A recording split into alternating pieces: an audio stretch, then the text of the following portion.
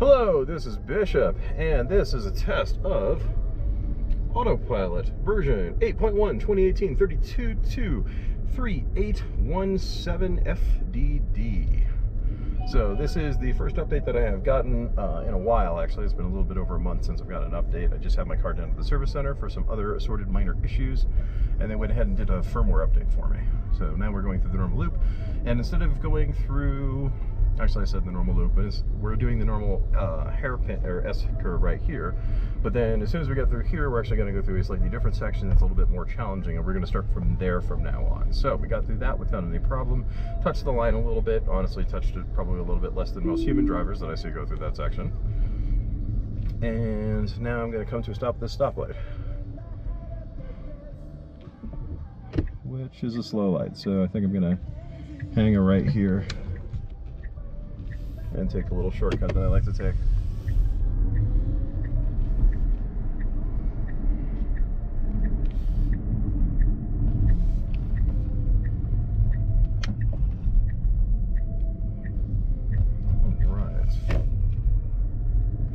So nothing significant or noticeable in this version. The only thing that's a little bit weird is when I got the car back from the service center and I clicked on what's new in this update, I actually get a blank screen on this one, which is kind of curious. Not only, there, it finally just loaded actually for the first time. But yeah, I brought up the release notes. I left them up for like a good several minutes and the screen was just completely blank. Now that they have actually finally loaded for the first time, I am getting a notification that just says, you know, performance and bug fixes, etc. All right. We'll let this guy go. We'll go. He's on the phone, and there's a car coming, so I'm just gonna go ahead and go. All right. So we'll engage Autopilot here. Open up to 35. So this is a tricky section because we actually have to cross over a railroad track, and there's some somewhat irregular lane lines that has to deal with a turn lane. Oh, that is sharp. That was nice. Don't pull out in front of me. Let's see how it does. Oh, that's beautiful. So it did a great job of lane keeping there.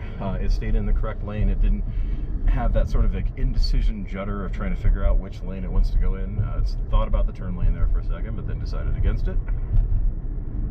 All right, so I'm going to disengage and I'm going to hang a right.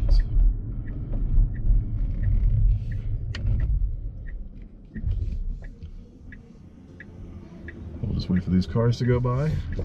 So one thing you may notice that's a little bit different today is I am using a different camera for the instrument cluster. I actually recently got my hands on a GoPro Hero 6, which is a great camera. It's capable of recording in 4K at 60 frames per second, which is awesome. Good job, Autopilot. Sorry, I had to pause there and pay attention to see what Autopilot was going to do when that guy turned in front of me. It's capable of recording at 4K 60 frames per second, or it's actually capable of recording at 1080p at 240 frames per second, which is pretty impressive. In fact, it's so impressive that I'm actually having a lot of difficulty getting those videos to play back properly on my computer. But we're trying this out. It is a significantly wider aspect ratio, so you can actually see the entire instrument cluster. I'm hoping this will give a little bit of a better view. We'll see how that goes. I am also still planning on posting a review of the Blackview DR900S 2-channel camera that I'm using for all these videos.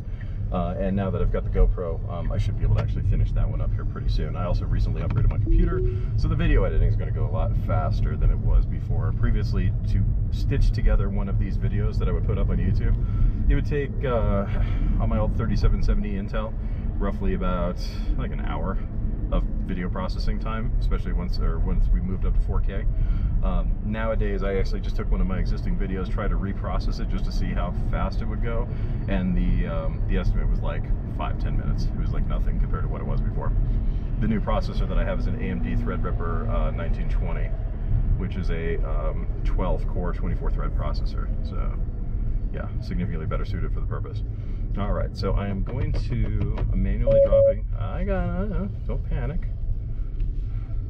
Let's see what the car does. Okay, I got it. I was asking a lot with that one, I understand. So now we'll go ahead and hang our left here and go through the same normal section. So haven't noticed anything too significant since the previous version, which I think I was running like .24. There was one version in between that I did not post a video for. That one there was no significant difference that I could discern, so there wasn't really much to talk about on that video. There were no new features or anything. All of the existing features that I've seen, they're still working just as well as they were working before. The off-ramp feature is working pretty well. One minor complaint that I have about it is if you are traveling at highway speed when you take the off-ramp, I think it starts to decelerate a little bit late. I would prefer it to do that a little bit sooner. That could be an issue with the accuracy of the GPS, not being able to figure out the fact that you're on the off-ramp yet, because a little bit of GPS waiver can make it look like you're on a frontage road or an off-ramp when you're actually not. So I'm not sure what they're going to do with that. The big thing that I'm just waiting on, like everybody else, is I'm now waiting on the automatic exit, automatic lane change, and highway interchange feature, which, as promised, oh jeez, and we have a train, which, as promised, is supposed to be coming at the end of this month. Now, you know, history has probably shown us that what the end of this month really means is like a handful of beta users are going to get their hands on it like August 31st, so that, you know, Tesla can technically say, yes, we absolutely did get this out by the end of the month, just like we said we would, and then the rest of us will get it like a month or two later. You know, we'll just have to see what happens, but we're already getting pretty close to the end, and yeah, it's August 25th today, and hasn't really been a lot of news on this, so we'll see how that goes. Now, one other thing that I'll point out here, and I've pointed this out in previous videos since we can't do that loop, is this is technically a local road. Notice that there is no indication for me to do lane change, even though there's clearly another lane off to my left. You also notice that I'm able to set the speed. I can go ahead and crank it up to 90 because there's a car in front of me. I know the car's not going to rocket forward at that speed. It allows me to crank the speed up to whatever I want to. It basically treats it like a highway. So this is one of those, like, I don't know how Tesla designates the roads, but there's some sort of designation that's in between what would be classified as a local road and be classified as a highway, in as much as it is a local road, like this divided one, for instance, that allows you to set the speed limit using auto steer to whatever speed limit you want, but it still recognizes it as a local road, so it does not give you the option of doing an automated lane change.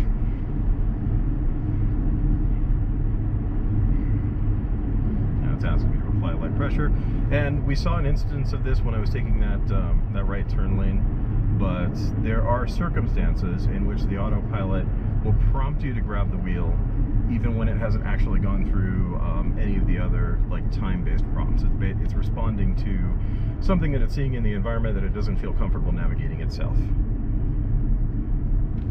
And with ever since the latest Autopilot rewrite and the change of the format of the nag prompts, that's actually a behavior that I have noticed a lot more with these current versions. Is you'll see something that it seems like it freaks out about, I'll just say, hey, please grab the wheel, because I don't know what's going on. Which is not a bad thing. I mean, obviously, you know, we want the car to be as autonomous as possible, but the car being smart enough to be aware that there's potentially a problematic situation that it doesn't know how to properly deal with, that's good. I mean, that's awareness of the car's AI, understanding what's going on around it, which is, these are all steps leading towards eventual full self-driving. So I've got no complaint about the fact that it's doing that. Oh, no, that's a weird road. Forget it. That's like a dead end. I can't go that way. Good. Come on, find the lane. Find it easier if we just engage traffic-aware cruise control first, and then just wait for the auto steer icon to come on. Yep, good slowdown ahead of the cars. Yeah, Autopilot's doing great. Yeah, so I'd say that's pretty good for this video. Unfortunately, still none of the new features, like no different icons for different types of vehicles, which is cosmetic. Doesn't really make that much of a difference, but it was nice to have. Also, no indication that it is reading speed limit signs. But I'm gonna keep testing on that one, because it's hard to determine, because the GPS data can be very accurate in some sections, and that can give the impression that it might be reading street signs. So you just have to find a section of road where basically there is no posted speed limit in the GPS data, but there is signage for it, and then see if it picks it up. That's how I figured that out actually in my old AP1 car, that I was reading the signs. Also construction zones, temporary speed limit signs that look like, not the like weird ones that you might get that don't look like normal speed limit signs, like different shape and color, but the ones that they post up that do look like normal speed limit signs. My AP1 car used to pick up on those, which was a very good indication that it was not relying on GPS data. But yeah, so we're just keeping an eye out for the new features and testing out the new camera rig. So thanks for watching.